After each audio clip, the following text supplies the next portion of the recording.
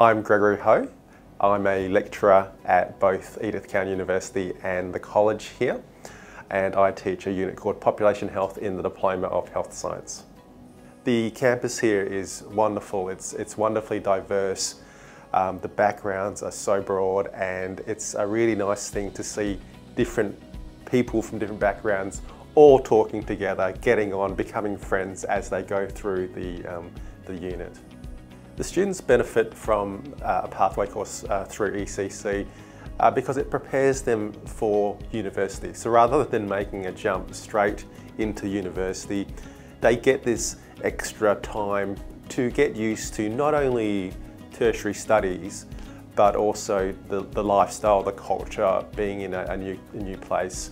And that time is really important to allow them to settle in.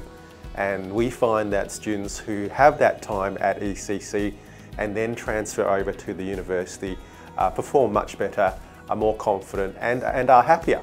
And we want students to be happy and healthy and look after their well-being. I have seen students originally come to the college, be quite shy, English is not very good, and then towards the end of the first semester, their confidence has grown. They know more about how to be successful at university. Their English language is improving, and they've developed friendships through Edith Cowan College. So the teaching quality is the same across, so that when students finish here, they go to the university and they have that continuity, I guess.